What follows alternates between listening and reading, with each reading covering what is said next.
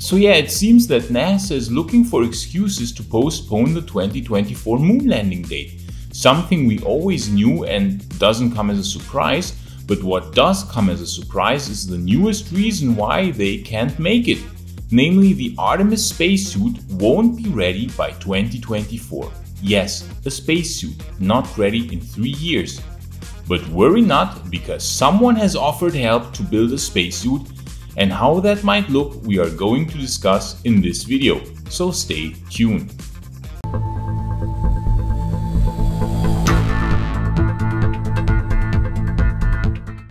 So NASA's Office of Inspector General, also known as OIG, not to be confused with OG, has recently released a highly interesting report on the development of next-generation spacesuits, and found that of all things that could jeopardize a 2024 moon landing date, the spacesuit seems to be one of the items that won't be ready in time.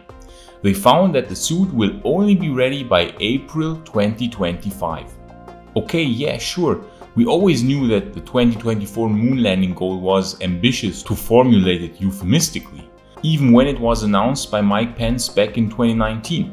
We made many videos in which we said that a moon landing a few years later is far more likely.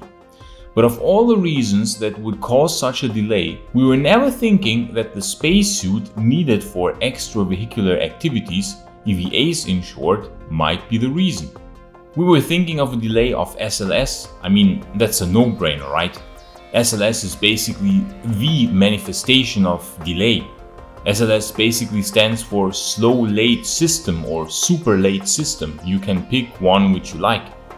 So that being a source of delays is of course absolutely no surprise, especially considering that SLS should have already flown the Exploration 1 mission, the first unmanned mission, back in 2017. And now it will be late this year if everything goes right. Of course, that mission is now called Artemis 1. We were even thinking that the Starship Super Heavy launch system would be more likely to transport astronauts to the moon by 2024 than SLS. But we will see how that is going to develop already in the next 1 or 2 years. Of course, we were also thinking the Orion capsule is another big source of delays. I mean, come on, we are talking about a remnant of the old Constellation program here. A capsule which has been under development for 15 years now, since 2006, and cost a whopping $21 billion. You would think that this would almost guarantee that it will be ready for the Artemis 1 launch, right? Well, it only received the green light status of being complete by July 2019, so only 2 years ago. So that was actually a close one. Then we thought, okay, but the Lunar Gateway sure won't be ready by 2024, right? But then it turned out that NASA actually wants to land on the moon with Artemis 3, not necessarily utilizing the Lunar Gateway. Therefore, the Lunar Gateway might only be used in later Artemis missions. And now that the moon lander has been decided to be the SpaceX Lunar Starship for good, we dare say that not the lander will dock to the gateway, but the gateway to the lander, if you know what we mean. So anyways, we have the rocket, we have the capsule. We most likely will have the lander by 2024 if we look at the insane progress of this bad boy here. But the item everybody thought will be the least of our problems, namely the spacesuit, turns out to be a real problem. The spacesuit in question is NASA's XEMU suit, or XEMU suit, which is short for Exploration Extravehicular Mobility Unit, which we can see showcased here on stage. Previous spacesuits that had been under development were the Constellation Program spacesuit system, which had been in development from 2009 to January 2016 by contractor Oceaneering International for $135.7 million. The contract ended in 2016 and has been then continued in-house by NASA since then as the XEMU, with an estimated cost of $232.8 million. And there was of course the Advanced Spacesuit project, which ran from 2007 to 2016 for $51.6 million and was then transferred to the ISS Spacesuit Department. So now the only spacesuit remaining is the XEMU unit, which will cost about $1 billion until the fiscal year 2025, as the OIG found in their report. There, finally the billion. We know that at NASA it's seldomly possible to develop any piece of hardware where the word billion isn't used in some form. The XIMU suit will be quite capable with 9 hours of maximum EVA time. That will be 1.5 hours more than the longest EVA time to date on the Moon with Apollo 17.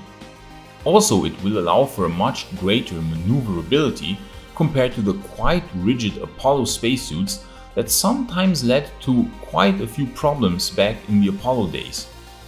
The XIMU suits will allow for a much higher EVA flexibility. But anyways, due to the pandemic and due to technical challenges with the XPLSS, the Exploration Life Support subsystem, the project completion date has slipped from Q3 2023 all the way to Q1 2025. Therefore, no moon landing until Q1 2025 earliest, according to the NASA OIG. So that's it, right? We can now most certainly forget the 2024 landing date. But wait, someone is coming to the rescue? And who is it again? And so in a tweet by Michael Sheets, where he posted the results of the Inspector General's findings, Elon himself came forth and offered help, in that SpaceX could build the spacesuits if need be. We know that SpaceX already built the spacesuit for missions on Dragon to the ISS, so they aren't completely new to the spacesuit business. However, a real EVA spacesuit will be a lot more complex than the spacesuits on Dragon missions. They will need a complex cooling system and life support system, and they should also offer a high degree of maneuverability.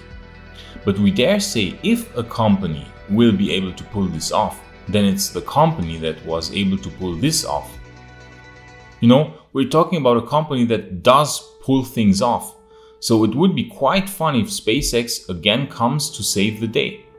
First, they basically restore the US's ability to fly astronauts to the ISS from US soil again in a US-made rocket. Then they will restore NASA's ability to land astronauts on the Moon again for the first time since 1972 with this insane behemoth here. And then they will possibly also build the necessary spacesuits for NASA. That is quite a list. Well, we guess it's only fair because NASA saved SpaceX back in 2008 when they awarded the commercial cargo contract for cargo flights to the ISS worth $1.6 billion to SpaceX, thus saving them shortly before they would have gone bankrupt. And now SpaceX basically saves NASA and restores them to the old glory of the Apollo days. Nay, we say that thanks to SpaceX, NASA will now even greatly surpass the old glory of the Apollo days. SpaceX will allow NASA to land insanely large payloads and many astronauts on the Moon and build large moon bases thanks to the lunar Starship, and apparently now also thanks to a possible SpaceX spacesuit. Talking of Starship, if you want your own Starship model, look no further than Bohimso's awesome 3D printed models. You can order them directly from Bohimso's Etsy store site, and they don't have only Starship or SpaceX models, but also many others such as Apollo models or even models from sci-fi franchises. The Starship model we have here is really excellent, has some cool details, and we proudly keep it on display at home at all times. So back to the moon landings. Even should the landings occur by 2025 and the XIMU spacesuit be utilized instead of a SpaceX spacesuit, we won't be too sad. 2025 is still 1,000 times better than anything we would have gotten by the likes of Boeing, Lockheed or Northrop, or yes, even Blue Origin. And it is nice to see how far the cooperation between NASA and SpaceX has evolved, to the point where most of NASA's systems will be built by SpaceX.